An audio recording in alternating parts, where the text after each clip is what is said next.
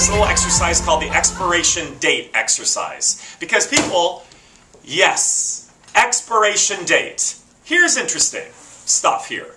You have got probably in your refrigerator a bottle of wine, a really great Chablis, a really great white Zinfandel from 1997 that you are waiting to open with that dream date on that magical occasion. People, here's the interesting thing. Everything on this planet is going to expire. I'm going to expire, you're going to expire, your loved ones, your family, your friend, things that you possess, things in your immediate environment. There is an expiration date to everything.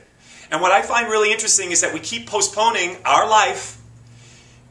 We far exceed the expiration date because we keep waiting for things to show up the way we think it's going to show up. So we keep holding on to that bottle of wine until it becomes beyond vintage, until it becomes vinegar, because you're waiting.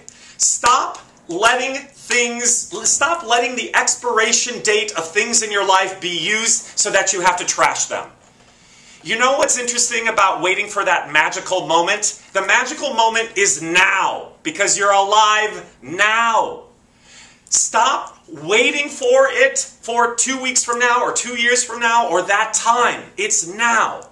So what I did is I started looking through my refrigerator, and I was like, oh God, okay. I have a bottle of sesame tahini here, organic sesame tahini. Expiration date,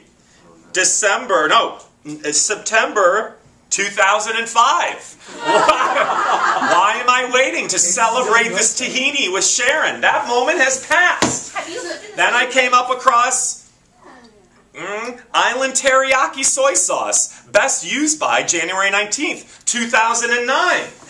Yes, not going to work. Then I came across this lovely instant chocolate pudding.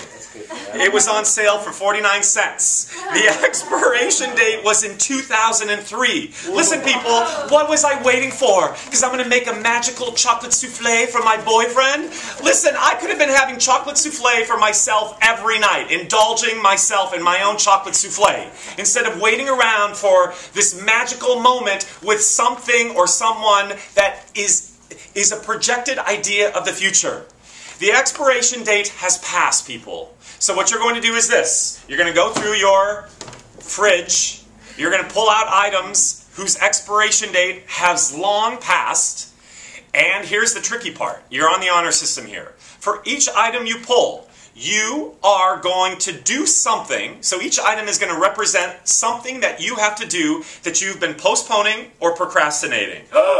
Yes, you have to have that little talk with your boyfriend or girlfriend. You're going to do it. Oh my God, you have to call your agent or manager because you haven't really talked to them in 3 months.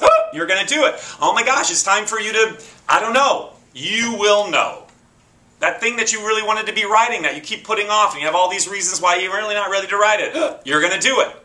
I don't care if you pull 15 items or 3. You're going to do as many items as you pull whose expiration date has passed, something that you are postponing or procrastinating. Good luck.